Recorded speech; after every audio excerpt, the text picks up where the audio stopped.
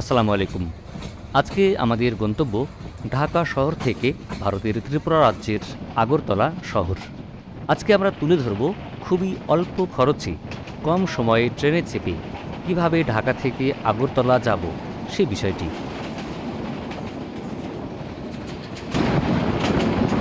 সরকার কি সবকিছু আমাদের হাতে তুলে দিবে ভাই? আমাদের কিছু দায়িত্ব নাই। 100% আমরা চুরি করে আসি ভাই, চুরি করে না, চুরি করে থাকলে হবে না, এদেরকে ধরতে হবে। চোরের বাচ্চা, চোরের বাচ্চা, তুই খালি টাকা নেওয়ার ওইটা তোর দায়িত্ব। ধরবেন ভাই, সবাই মিলে ধরবেন। আমের বাচ্চা।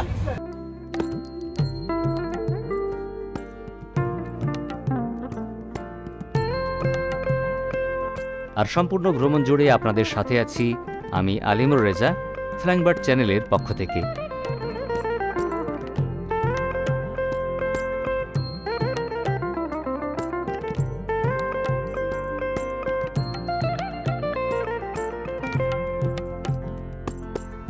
এবারে আমাদের যাত্রা শুরু হচ্ছে ঢাকার কমলাপুর রেল স্টেশন থেকে। এবারে আমার ভ্রমণ সঙ্গী এনাম ভাই আর ভৈরব স্টেশন থেকে যুক্ত হবেন নরসিংদীর কাজী মাসুম ভাই।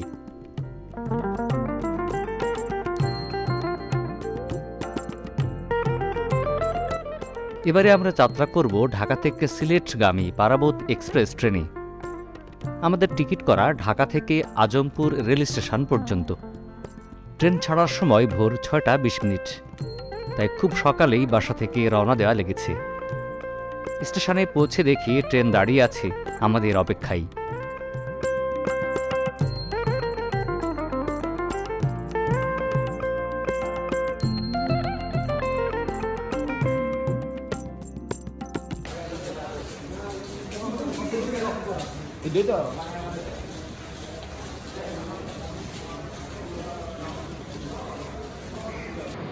নির্ধারিত সময়ে ট্রেন যাত্রা শুরু করল।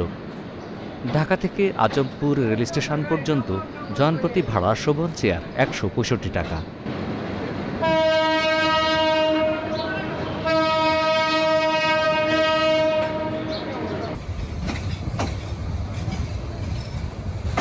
এবার বলি, আমরা আগরতলা যাওয়ার জন্যে আখাউড়া স্টেশনে না গিয়ে কেন আজমপুর দিয়ে যাচ্ছি, আর এতে সুবিধাই বা কী?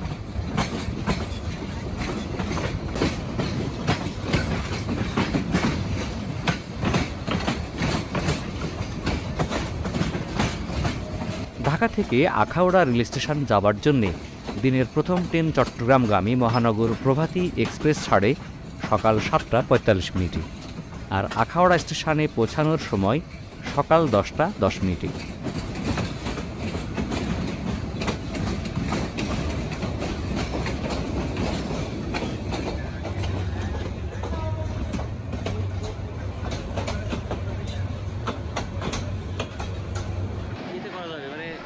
ঢাকা থেকে আগরতলাগামী বেশিরভাগ যাত্রী এই ট্রেনে ভ্রমণ করে থাকে, ফলে এই যাত্রীগুলো একই সময়ে একই সাথে আখাউড়া বন্দরে পৌঁছায়। আর তখনই বর্ডারে ভিড় বাড়ে। উভয় সীমান্তে ইমিগ্রেশন ও কাস্টমস প্রক্রিয়া সম্পূর্ণ করতে লাইন লেগে যায়, ফলে সময়ও বেশি লাগে।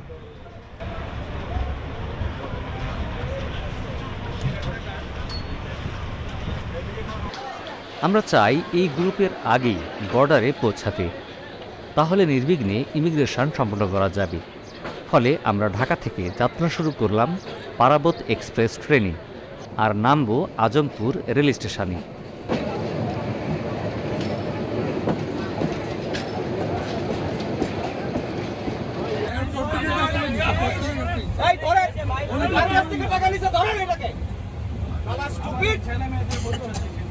সরকার কি সবকিছু আমাদের হাতে তুলে দিবে ভাই? আমাদের কিছু দায়িত্ব নাই।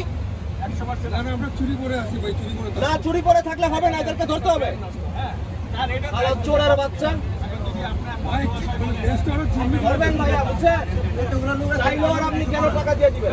চোরের বাচ্চা, তুই খালি টাকা নেওয়ার ওইটা তোর দায়িত্ব। ধরবেন ভাই, সবাই মিলে ধরবেন। আমের বাচ্চা, মানে আপনারা যত রকমের প্রবলেম দেখাইবেন।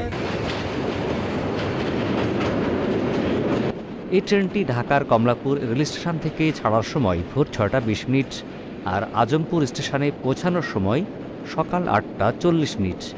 ফলে স্বাভাবিকভাবেই আমরা 1 ঘন্টা 20 মিনিট আগেই পৌঁছাতে পারব। আর এটাই হচ্ছে আমাদের আজমপুর স্টেশন হয়ে আখাউড়া স্থল বন্দরে পৌঁছানোর বড় সুবিধা। এবার দেখা যাক আসলেই কি ঘটে।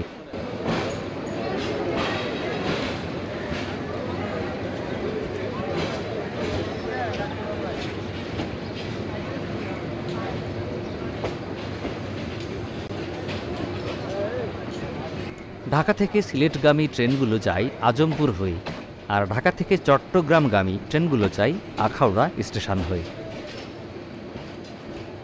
আজমপুর রেল স্টেশন থেকে আখাউড়া স্থলবন্দরের দূরত্ব মাত্র 8.5 কিলোমিটার, আর আখাউড়া রেল স্টেশন থেকে আখাউড়া স্থলবন্দর পর্যন্ত দূরত্ব 6 কিলোমিটার। অটো ভাড়া জনপ্রতি 30 টাকা। অটো রিজার্ভ করলেও ভাড়া 10 থেকে 20 টাকার ব্যবধান হবে, ফলে সব দিক থেকেই সুবিধাই বলতে পারেন।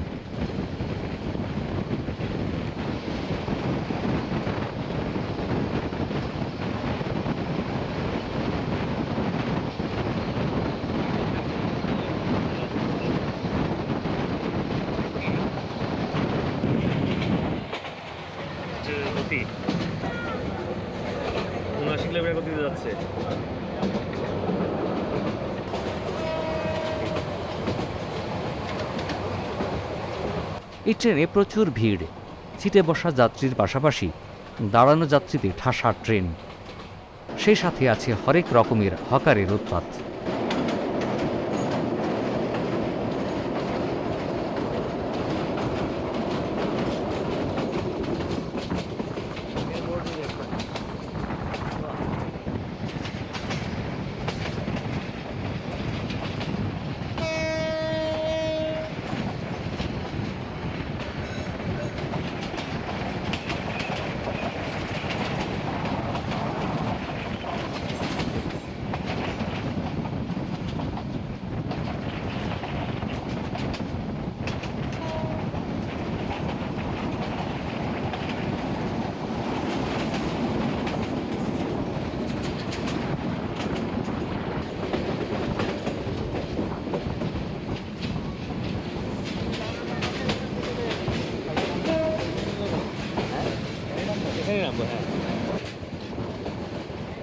একটার পর একটা স্টেশন ও মাঠঘাট তেপান্তর পার হয়ে অবশেষে সকাল 9টার মধ্যেই পৌঁছে গেলাম আজমপুর স্টেশনে।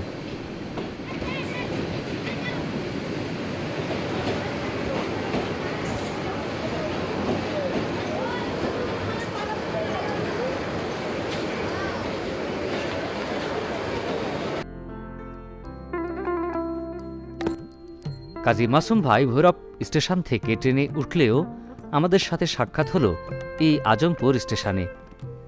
তার সাথে আমাদের আগে পরিচয় ছিল না। আগরতলা যাচ্ছি ইউটিউবে সেই ঘোষণা দেবার পর আমাদের সাথে যুক্ত হয়েছেন তিনি, তাই তাকে পেয়ে আমরাও ধন্য।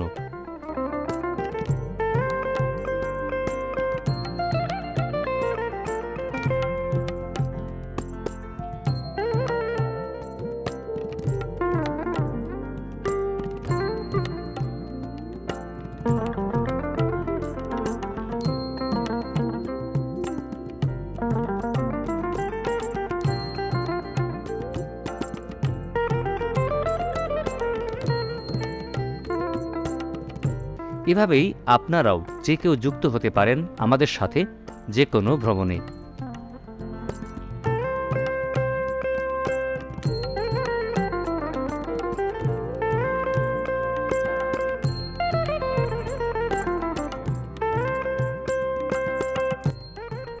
স্টেশন থেকে বেরিয়ে একটি অটো রিজার্ভ করে নিলাম সরাসরি আখাউড়া বর্ডার পর্যন্ত। 3 জনের জন্য ভাড়া পড়ল 150 টাকা। শেয়ারে গেলে জনপ্রতি ভাড়া 40 টাকা।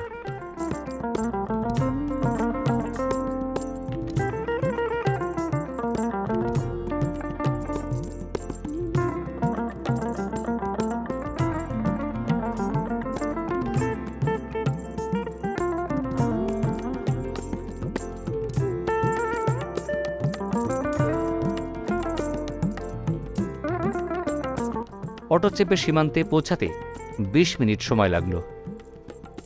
সকাল 10টার আগেই আমরা ঢাকা থেকে বাংলাদেশের আখাউড়া সীমান্তে এসে পৌঁছে গেছি। এবার পালা ইমিগ্রেশন প্রক্রিয়া সম্পূর্ণ করা।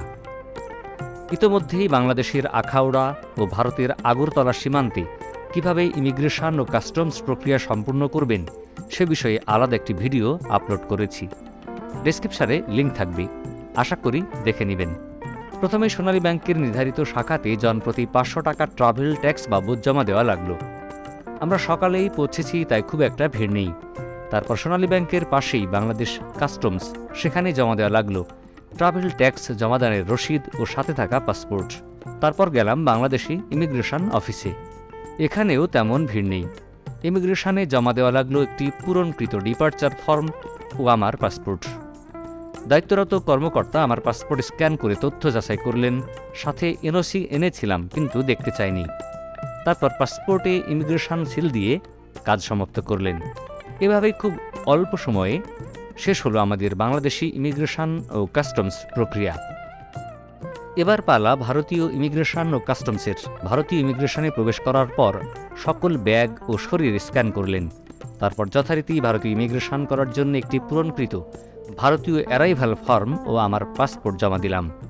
তারা পাসপোর্ট স্ক্যান করে আমার তথ্য যাচাই করলেন এবং আমার একটি আঙুলের ছাপ নিলেন। তারপর ব্যাগ স্ক্যানিং ও পাসপোর্ট চেক করার মধ্য দিয়ে ভারতীয় কাস্টমস ও ইমিগ্রেশন স্বল্প সময়ে সমাপ্ত হলো। অবশেষে বেলা 11:30টার মধ্যেই আমরা উভয় দেশের ইমিগ্রেশন ও কাস্টমস প্রক্রিয়া শেষ করে ভারতের আগরতলা পৌঁছে গেলাম।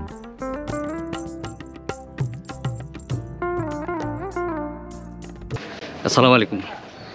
এই মুহূর্তে আমরা বাংলাদেশ ভারতের ইমিগ্রেশন শেষ করে যাচ্ছি আমাদের টেম্পো স্ট্যান্ডের দিকে। ওখান থেকে আমরা একটা সিএনজি না মানে অটো নিয়ে আমরা যাব আগরতলা শহরে।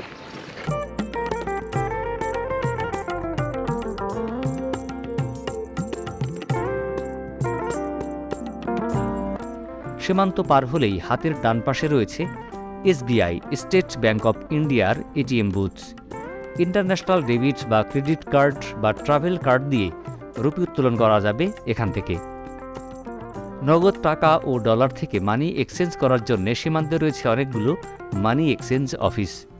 বাংলা টাকা থেকে রুপি এক্সচেঞ্জ রেট আজকে এক দোকান বলল 72 টাকা, অন্য দোকান 73 টাকা।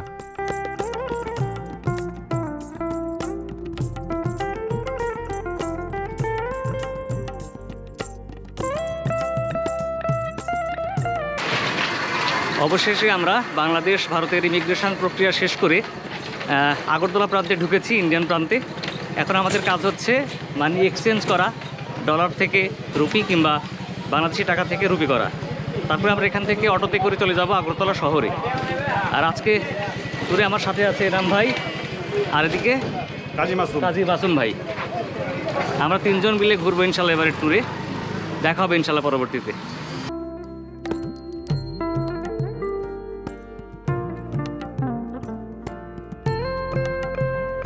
আমরা সামান্য পরিমাণ টাকা থেকে রুপি করে শহরে যাবার জন্য অটো খুঁজতে লাগলাম, কিন্তু অটোর দেখা নেই।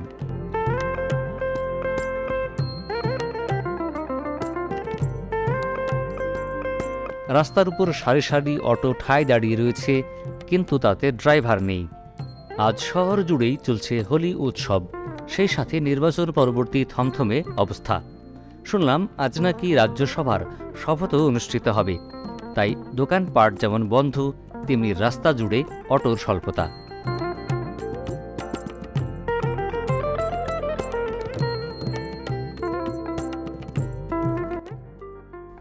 অনেকক্ষণ অপেক্ষার পর একটি অটো পেলাম, কিন্তু ভাড়া চাইল 250 রুপি, যা খুবই অস্বাভাবিক। আরও কিছুক্ষণ পর আরেকটি অটো পেলাম, এবার চাইল 150 রুপি। তাই আর দেরি না করে উঠে পড়লাম অটোতে।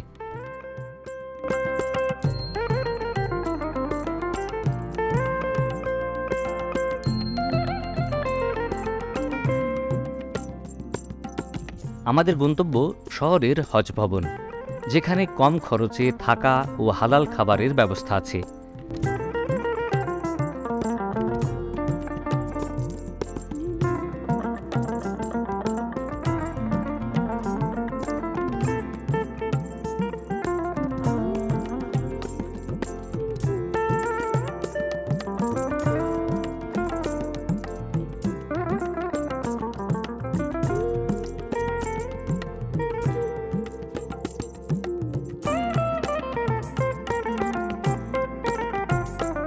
গন্তব্যে পৌঁছে মনে হলো সামান্য এই পথে জনপ্রতি ভাড়া সর্বোচ্চ 10 থেকে 20 রুপি হওয়া উচিত ছিল।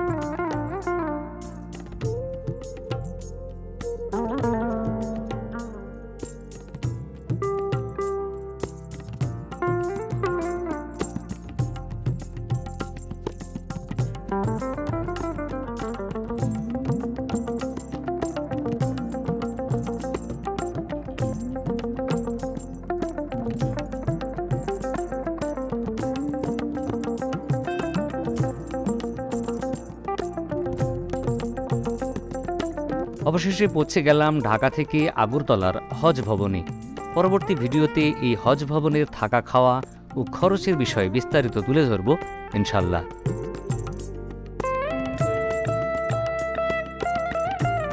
তো বন্ধুরা, আজ বিদায় নিচ্ছি। দেখা হবে পরবর্তীতে অন্য কোনো স্থানে। ততদিন ভালো থাকবেন, আর ফ্লাইং বার্ড চ্যানেলের সাথে থাকার জন্য অবশ্যই আমাদের চ্যানেলকে সাবস্ক্রাইব করবেন। যারা ফেসবুকে আমাদের ভিডিও দেখছেন, ভিডিও ভালো লাগলে শেয়ার করতে ভুলবেন না, লাইক ফলো করে আমাদের সাথেই থাকবেন। আল্লাহ হাফিজ। আসসালামু আলাইকুম ওয়া রাহমাতুল্লাহ।